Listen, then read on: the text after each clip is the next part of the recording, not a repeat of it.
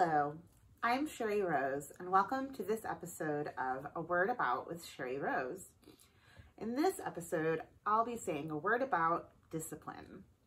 So children learn about their world by testing boundaries, and they will naturally make mistakes and break rules along the way. So let's talk about how to handle misbehavior and promote good behavior in the first 5 years. So for our tiny babies and our 1-year-olds, the main thing to do is to be setting limits. You want to use positive language for what you want them to do rather than telling them what you don't want them to do. If you tell them what you don't want them to do, then all they heard is that thing that you don't want them to do, and they will continue to do it. So use positive language. For example, if the baby is trying to get out of his high chair, then make sure to say, let's sit while we are eating instead of don't stand up in your high chair. No should be sort of a more rare direction. So you would want to save no for things like safety issues, like reaching for the knobs of the stove.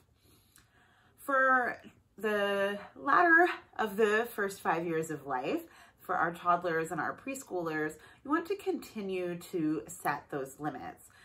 Children want those limits to be there, so you want to make sure to be kind but firm about where those boundaries are. Make sure to give attention to your toddler or preschooler and model good behavior.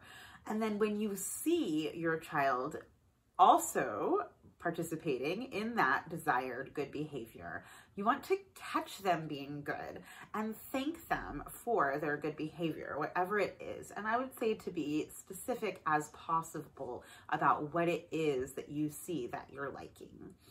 And even Dr. Harvey Karp, who is a wonderful expert on young children to look up and do more research on, he says that you should talk about what your child's good behavior is to others when your child can overhear you. And that will also help reinforce that this isn't just something that you say to your child that you want, but if you're saying it to others, you must really want that, and others must also be equally impressed with their good behavior, and that may give them even more incentive to want to continue with that good behavior choice.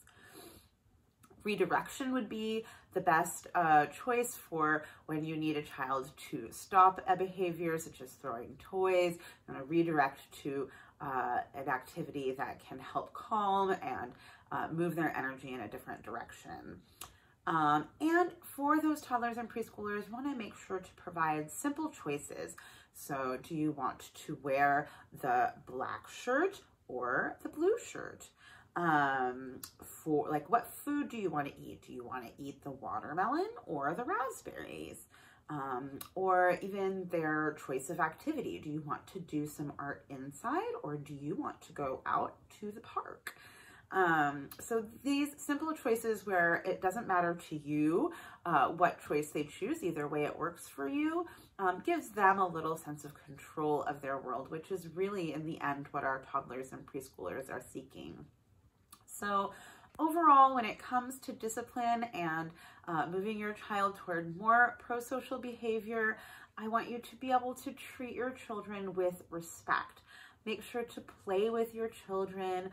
Talk with your child when misbehavior arises about what they could do differently in the future, and make sure that their ideas are involved in that conversation so that it's not just you telling them what they should do next time, but them also coming up with ideas. And you may find that they come up with something that surprises you.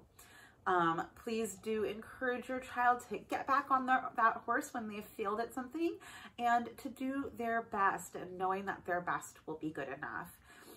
So really, at the end of the day, this requires you to spend time with your children. So I hope that you enjoy spending that time with your children, and that this little short episode helped you see another angle on discipline in your home.